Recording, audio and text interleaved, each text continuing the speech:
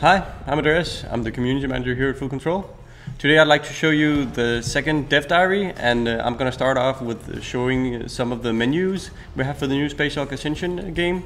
And I'll also go into a new functionality called Flash Missions, and then later Tim will show off some gameplay of the game, so enjoy. To begin with, I'm just going to start a game.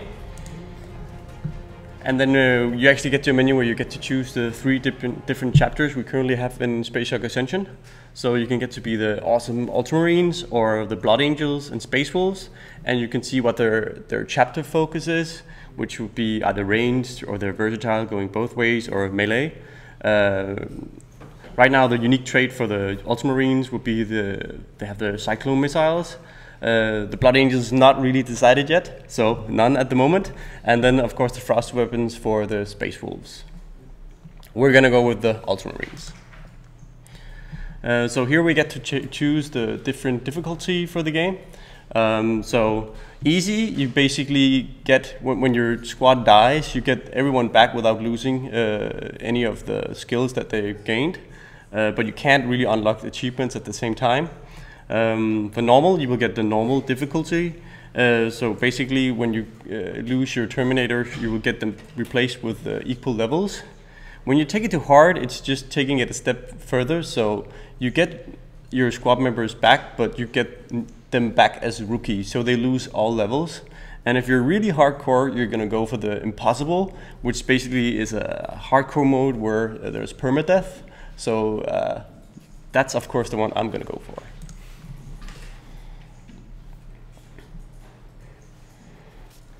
So this is basically just a campaign select map, and currently we have 3 different campaigns. We have the Spaceful campaign, and we have the Blood Angel campaign, and the new Hammer and Anvil Ultramarine campaign. So now we go to the mission tree, where we get an introduction to the whole mission.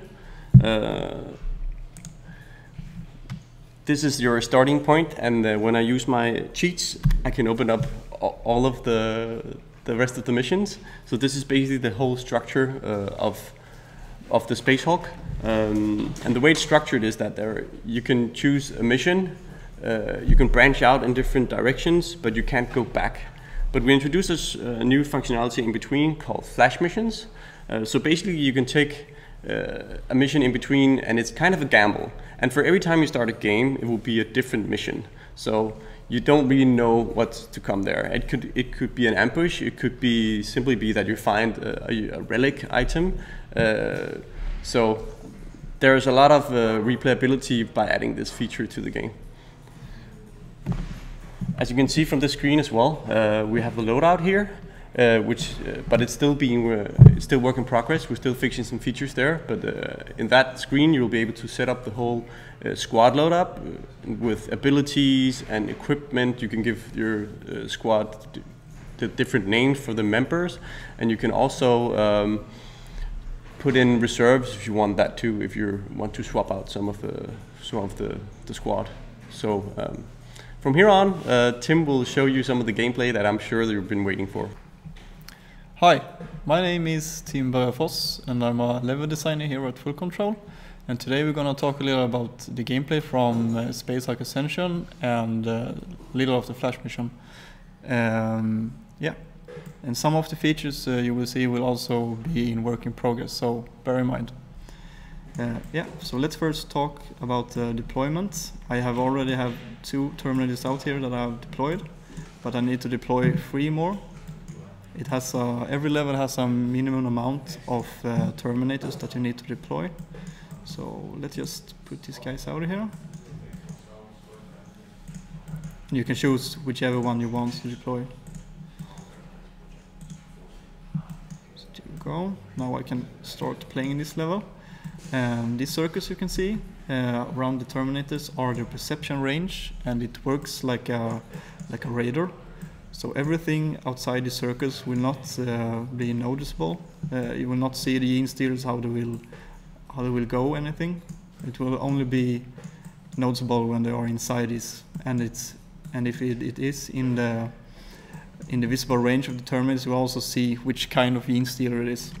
But if you don't have the view free from it, yeah, we will only see some kind of effect that something is approaching you. So let's talk about the firing modes here. Yeah, so the firing modes here, we have different choices. So in this case you have the plasma combolter. We're gonna talk a little about that later. But the firing modes on this one is the original bolter fire, and that's just a usual shot. And we also have the aimed fire, and that will give you a 10% increase of hitting the enemy. And we also have the plasma shot, but that will we also talk about later. So let's just try to kill this one with the aim shot. Oh, missed him. So let's do a plasma shot then. Yeah, that worked good. Another thing that is pretty crucial in this game is that you never get the gene stealers on your back, because that will be a definite kill for the gene stealer. It also goes for the sides. So let's just show that. Yeah, so you see, so that will always happen from the back. And here we can see the blips. So here we can see there is something that approaches you, but you don't know what kind of gene stealer it is. I'm also going to show you some melee combat here. I have a gene stealer in front of me, and see here if we have a successful hit on him. So here, yeah, that was a lucky one. The melee combat is a very risky one to do with gene stealers. It will probably the most time kill you, so it should be avoidable. Another thing that's also new, we have evolved the point of view camera, so you can either make it bigger, or you can get is here. You can get a heat vision, so you can see whatever the gene stealers are in front of you. You can also hide it if you don't like it. That's probably all for the basic combat here. So in next scene I'm gonna show you some of the new weapons. So let's go over that scene. Yeah, so let's go through some weapons here. We have one new weapon here that is called the Combi Melta, and it's a combination of the Storm Bolter and a Melta weapon. The Melta fire works kind of like a shotgun, and have a very short range, but it has 100% hit chance, so it's very effective. Let's just try it out here. See, we can kill this one also. No, let's just go for another Melta shot. Yeah, very good close combat one. We also have another new one that is called the Plasma Combi Bolter. That is Storm Bolter combined with a Plasma Fire. The Plasma Fire works in that way that if you have a successful hit in the first one, it will continue to kill the one behind, and if it's that successful hit, it will try to kill the one behind that. So let's just try that. Yeah, that worked. Looks really cool, I think. Another weapon we also have is the Cyclone missile launcher, which is equipped with two kind of missiles actually. It's equipped with the frag missile, that is in area damage missile that has the chance to kill a lot of gene stealers. The other one is the crack missiles, and it is the only missile that can kill the broodlords. It takes 5 damage, and that's how much health the broodlords have. So let's try to kill it there. Yeah, it was successful. A lot of successful hits here. Another thing that we also have is the equipment. That's also a new stuff. So the equipment goes from proximity mines to radars, and we also have some shields that could prevent you from gene stealer movement. So let's just try proximity mine here, and this will also give me a chance to escape from these gene stealers. So now I don't have to waste and stand here and use Overwatch, and have a chance to escape instead. Let's try to escape here to exit.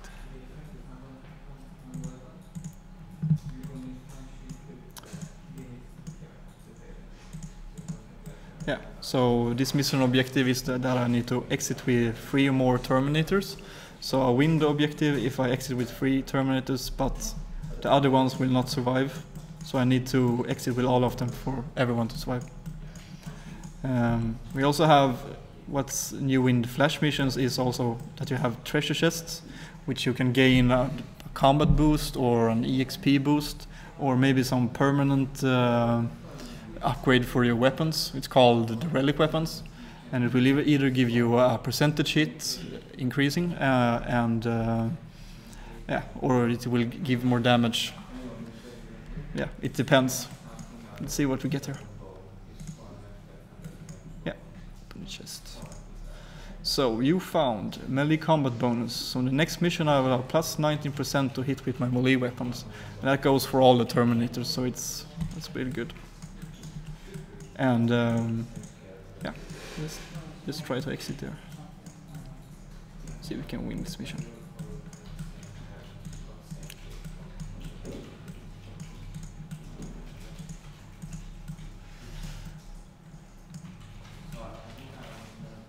Go. Where's the last one? There he is, hiding in the corner. So in every Flash mission you will have the chance to find a treasure chest that will give you something. So it's worth to explore those levels, and it will also, yeah, give you a lot of stuff. Yeah, and this is the win screen, and here you can see what kind of item I found. Let's see, I can also see the total kills. So Lucius here will kill 3, and he also gets EXP, so he gets 10 EXP for each Gene Stealer it killed. And we also got the objective completed, so everyone gets the 100 EXP. Yeah, and that's probably all from the Flash missions. I hope you enjoy this dev diary, and yeah. Bye.